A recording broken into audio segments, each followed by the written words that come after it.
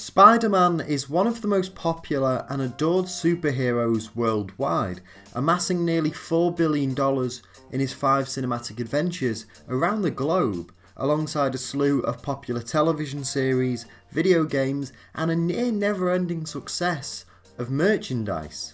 However, due to the Wall-Crawler's cinematic rights being held by Sony Pictures, many fans reluctantly believed that for many years, we'd never get to see Peter Parker share the screen with his fellow Marvel heroes, such as Iron Man and Captain America. But now, with Spider-Man Homecoming only days away, it's important to examine just how this Sony-Marvel deal came to be, and how Spider-Man was finally integrated into the Marvel Cinematic Universe. Since gaining the rights to the character in 1999, Sony Pictures had maintained a firm grip on Spider-Man ever since, producing the wildly popular Tobey Maguire trilogy of films, and even after the critical failure that was Spider-Man 3 and the breakdown of director Sam Raimi's relationship with the studio, Sony were able to stave off any potential concerns with the rebooted Amazing Spider-Man series directed by Mark Webb and starring Andrew Garfield. However, this is where the cracks began to show for Sony. For example, The Amazing Spider-Man 2 failed to live up to the commercial success of its predecessors and failed to impress critics and fans of the series alike.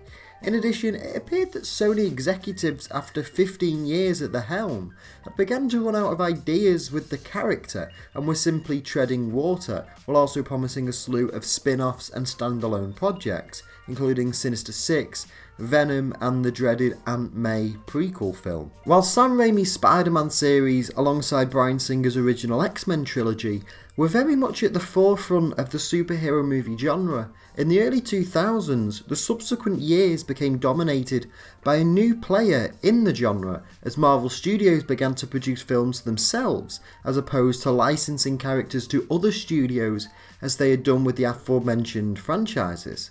Beginning in 2008 with the release of Iron Man, the MCU evolved into Hollywood's most successful franchise, grossing over $11 billion as of the release of Guardians of the Galaxy Volume 2 worldwide.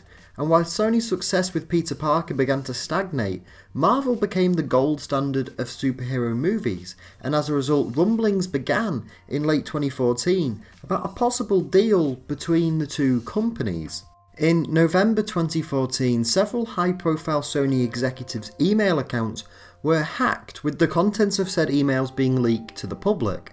One of the major developments of the Sony hack was the debate over the future of the Spider-Man series. Several sources indicated that Sony was evaluating whether to proceed with the series' third reboot in less than a decade after the critical failure of Amazing Spider-Man 2, and even the possibility of bringing Sam Raimi back to return the series to prominence. However, the most notable of the leaks came in the form of discussions between Amy Pascal, the then co-chairperson of Sony Pictures, and Marvel Studios president Kevin Feige. It was revealed that Feige, a former executive producer on the Spider-Man films, had sent messages prior to the release of Amazing Spider-Man 2 offering his constructive criticism towards the film, stating that there are too many storylines that we need to choose which ones we are focusing on and lift the other ones out. While many of Feige's suggestions weren't acted upon in the final cut of the film, it establishes a known link of communication between Sony and Marvel. According to an interview with The Hollywood Reporter, Feige later approached Pascal and Sony with an offer. Have Sony pay for the movie, distribute the movie and market the movie. Just let us make the movie and incorporate him into our universe. Originally, Pascal was apprehensive about losing full control over the property, and continued to explore the possibility of rebooting the Spider-Man series, but later formally agreed to Marvel's proposal just as she was ousted from her role as co-chairperson in early 2015. With the future of Spider-Man now under the guidance of Marvel, the studio wasted little time integrating him into the colossal shared universe, appearing briefly in 2016's epic Captain America Civil War, where he fought alongside Tony Stark and a team made up of War Machine, Black Panther, The Vision and Black Widow.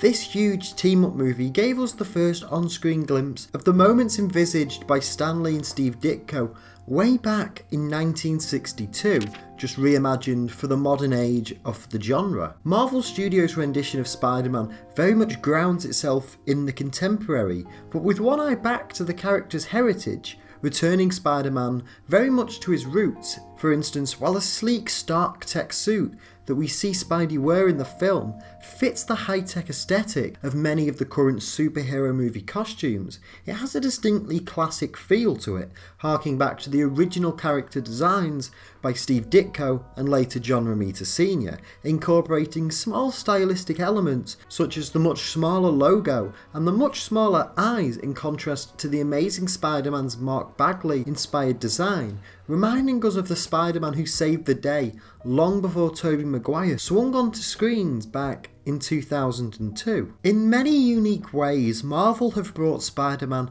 back to his roots, and this is very noticeable in Homecoming, with the inclusion of underarm webbing on the costume, as well as grounding this incarnation of Peter Parker in high school, a period of which both previous series have quickly sought to move on from, and yet is such an iconic period of the character's legacy. The Spider-Man we became familiar with in Civil War, and will no doubt begin to adore in Homecoming, stands apart from that of Maguire or Garfield, and not to the disservice of their performances, but in the reinstatement of the coming-of-age nature of the character, one which many fans, particularly those who grew up relating to the everyday struggles of Peter Parker, have come to identify with. And it's very much to the testament of Kevin Feige, Amy Pascal and everyone involved in bringing Sony and Marvel together and working together in order to finally bring us a cinematic Spider-Man who leaps from the pages of Amazing Fantasy 15 but still lands in present day New York,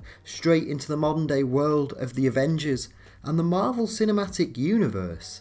And it's because of this that we're finally able to say that Spider-Man is truly home.